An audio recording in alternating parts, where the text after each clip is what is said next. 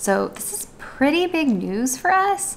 You may have guessed it from watching our vlogs because I'm kind of updating you after the fact, but this is like life-changing news.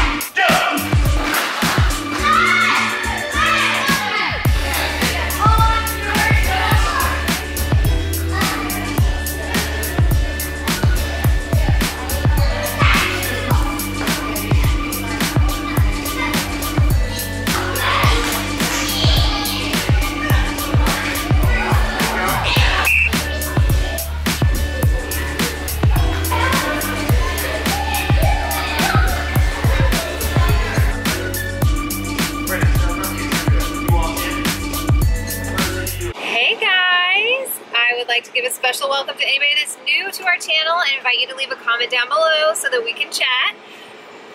You know what? I bet that's too loud. So I had to work a little late today and I met the family at karate and I had a really good time watching them. When we get home, the kids have a special karate project we are going to put together. They do a really good job of having an at-home project that builds character. This time we're working on respect. And as they show respect, they go up in belt and they have to get to a black belt before graduation. If they don't make it, they don't graduate. So I think that's really cool. And the kids have a little dial that measures how respectful they've been, and that we need to put those together and we will show them to you because I really think they are so cool. So I'm glad you guys are here. So guys, this is the respectometer. It says track your child's respect using the belts on the other sheet. Once the child earns a belt, it cannot be taken away. Encourage them to show respect to make their way up to the black belt. Once your child has earned their black belt in respect, bring this back in for the discipline stripe. So what you do is cut both circles out, stack them on top of each other, and then you can connect them through this with a little brad, or we're just gonna cut it and fold it over so they stick together. There you go, guys. Ta-da, I'm done. No.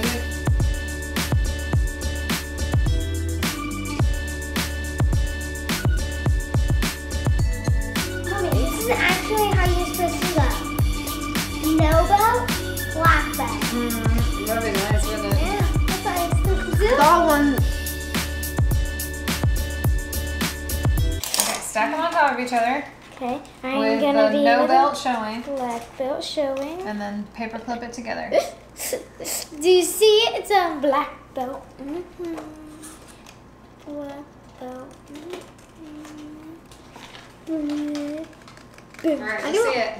I do a lot of cutting in my class. Oh, you do? There you go. Writing? No belt. There it is. So that's what it looks like. So when Sunshine shows respect, we will take this paper clip off and spin it to a white belt. I love you. And then we'll clip it back together.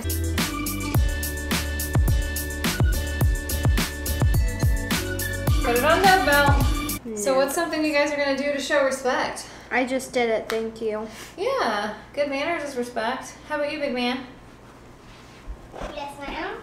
Yes, ma'am. That's respect also. Answering their questions. Good manners. Do I get a white belt?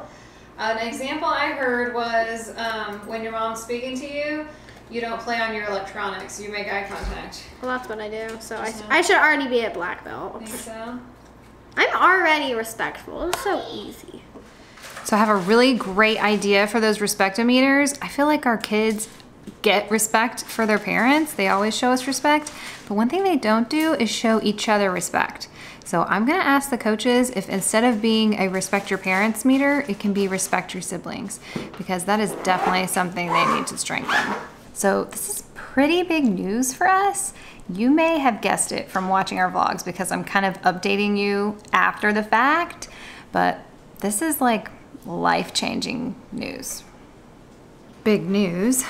This is a huge change in our lives. We've already started it, and I think it's probably gonna change our channel a little bit too. What? I'm listening. So mommy went back to work full time. That means 8 hours a day, 5 days a week, I am in an office. I was working at home before that, and so I was home all the time and really flexible, able to do anything the family needed at any time, and now I can't do that. I'm at work, and Daddy has been amazing, stepping up, being available, helping with everything he can, and has made it a really easy transition for me. But I'll tell you, doing the vlog also has been really, really hard. So this is how my days have been going. I'm going to work all day, getting home, doing the family time, putting the kids to bed, getting started on the vlog around 9:30, 10 o'clock, and then working on it until 1 or 2 o'clock in the morning, going to bed, and then getting up at 6 to get back to work. And that is not enough sleep. I was exhausted.